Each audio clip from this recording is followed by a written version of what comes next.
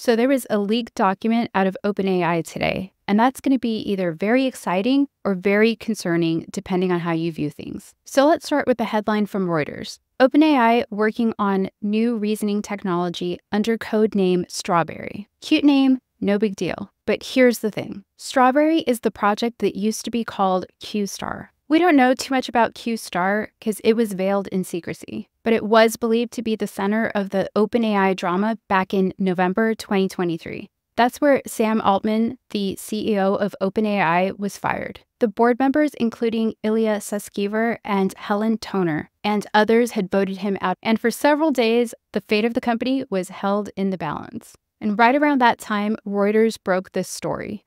OpenAI researchers warned board of AI breakthrough ahead of CEO ouster. It was supposed to have advanced reasoning and strong math skills and a whole host of other advanced capabilities that we're just not sure about. Tons of people speculated on what it was, but we didn't know any details at the time. Until today, Reuters spoke to an OpenAI insider, and also it seems to have read internal OpenAI documents that included information about the project called Strawberry, formerly known as Q-Star. How Strawberry works is a tightly kept secret, even in OpenAI. We don't have any details about it, but it's capable of carrying out long horizon tasks, which is something that requires planning, forethought, and sustained action over a period of time. And this could unlock capabilities for models to carry out research. We weren't able to find out what exactly is in that data set, but this new information, plus another detail that we just learned about, could be a little bit scary. In order to understand what's happening and why this is such massive news, let's quickly take a look at a research paper done by Google and Stanford researchers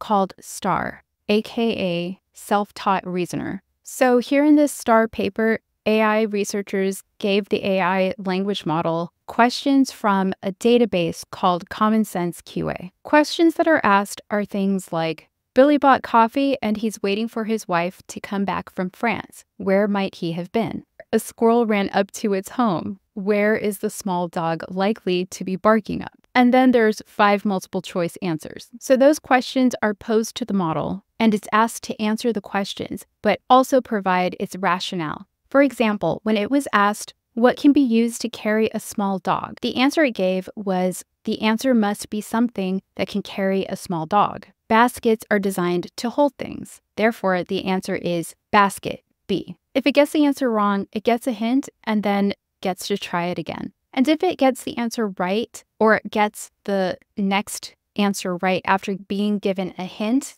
then those answers and its rationale behind the answers gets added to a set of training data for the next version of that model. Another way to say that is that the model gets fine-tuned on the rationale data that it had just generated. So really fast, what does fine-tuning mean? Fine-tuning is the process of taking a pre-trained machine learning model and further train it on a smaller targeted data set. The aim of fine-tuning is to maintain the original capabilities of a pre-trained model while still adapting it to suit more specialized use cases. And this fine-tuning process gets repeated in a loop. Each time, the model gets better and better at reasoning, generating its rationale for its answers, and improvements in training data further improved rationale generation. So what does this actually mean? Well, in theory, STAR allows AI models to bootstrap themselves into higher intelligence levels by iteratively creating their own training data. This could be used at getting the language models to transcend human-level intelligence. And that's not my opinion. That's a quote by one of the paper's authors, Stanford professor Noah Goodman. He says, I think that's both exciting and terrifying. If things keep going in that direction, we have some serious things to think about as humans. The reason that this is important is because self-improving AI is a completely different technology from anything that we've ever experienced as a species. A lot of people are wondering how AI is going to change this area of life or that area of life. How will it change jobs, the economy? How is it going to change our educational system? Will it automate everything? But the more important question is, what if it only automates one thing? On April 11th, 2024, OpenAI has fired 2 researchers for allegedly leaking information. They include Leopold Aschenbrenner and Pavel Ismailov. They worked on the AI safety team, as well as the team responsible for improving the reasoning capabilities of these AI models. Here's an excerpt from a report called Situational Awareness. He published this since his termination from OpenAI. He believes that soon, within the next several years, we will see fully automated AI research being conducted by AI models. Quote, "We don't need robotics for AI to automate AI research. And the job of an AI researcher is fairly straightforward. Read machine learning literature and come up with new questions or ideas, implement experiments to test those ideas, interpret the results, and repeat."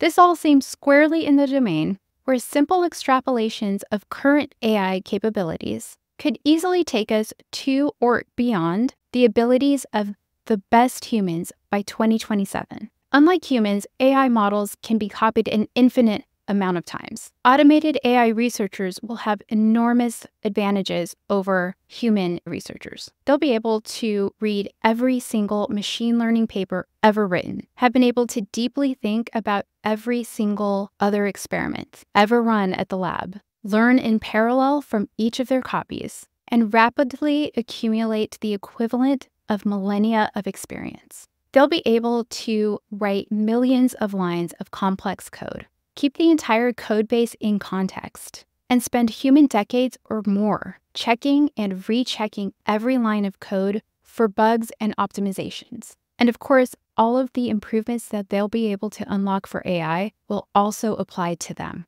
Each smarter model will be more capable of automated AI research. Automated AI research could accelerate algorithmic progress, creating an intelligence explosion. The AI systems that we'll see by the end of the intelligence explosion would be vastly smarter than humans. And that's why the last line of that Reuters article, while buried at the very end, might be the most important piece of this whole thing. OpenAI specifically wants its models to use these capabilities to conduct research by browsing the web autonomously with the assistance of a CUA, or a computer using agent that can take actions based on its findings. OpenAI also plans to test its capabilities on doing the work of software and machine learning engineers. That sure sounds like this new advanced model is beginning to do automated AI research. We're not sure where we are in this process, but it sure seems like the acceleration is already beginning. I'm not sure what to say about that, but I think the Stanford researcher behind that STAR paper said it well. I think that's both exciting and terrifying. Is this a good thing? Are you excited or terrified, or are you a little bit of both? Let me know in the comments, and please consider subscribing. This is a very new channel, and every sub goes a very long way. My name's Natalia, and I'll see you soon. I hope.